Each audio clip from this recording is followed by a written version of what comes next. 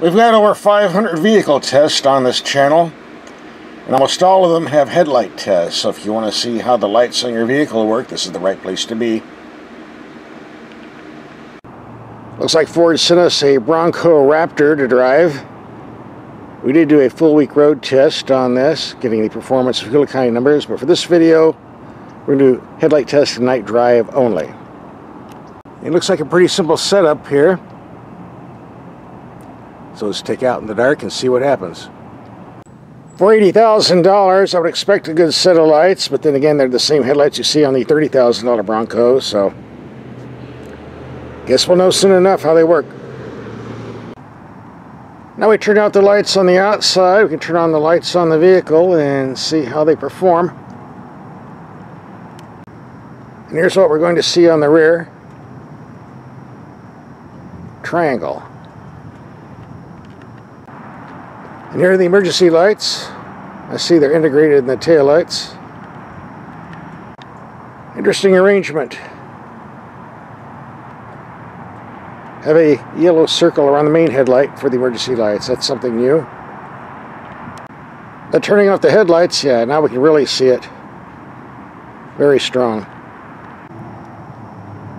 And the rear, definitely bright. Put the transmission reverse, and this is what we see. Lights up pretty good in the dark. Let's see what this does. Rear only. Okay. Each cluster looks pretty good in the dark. We can see the shift knob for the four-wheel drive, two-wheel drive system. Moving up, you cannot see the shift points on the transmission stick. They do not light up, but they do on the gauge, so you'll never be confused about what gear you're in. Now let's get to the headlights, and we're pretty high off the ground, so I suspect the lights should be high off the ground, and they're definitely above the bushes. That's good. Let's go to high beam. Strong in the middle. Not much of a spread. These are not the most potent bulbs I've ever seen. I would say above average. Nothing fantastic, but they'll do. So let's look on the dark, dingy street. And right now I have the low beams on. Turn the lights up. Low beams back on. High beams on. Again, strong down the middle. If you watch my videos, one thing I cannot stand on the vehicle are auto-dimming mirrors. One thing I do not want to do is drive in heavy city traffic with a blacked out mirror. It's not safe. It's dangerous. So if you give me a switch to turn it off, I'm happy, but apparently we don't have a switch to turn off the auto-dimming mirror. On some vehicles, you can do it by programming the computer system, but I can't find any way to do it. And since this is a prototype vehicle, I don't have an owner's manual, so apparently an auto-dimming mirror is what I'm getting. I'll just have to live with it. Although you can turn them off by putting a piece of tape over the sensor hole. I'll have to try that perhaps.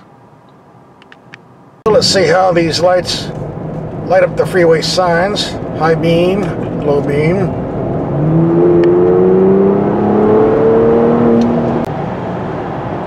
And down the ways. Lights up. Okay, let's do the dark, dingy street test. Low beam, high beam. Looks pretty decent to me. Still got the Christmas lights up, and it's almost February. Oh well.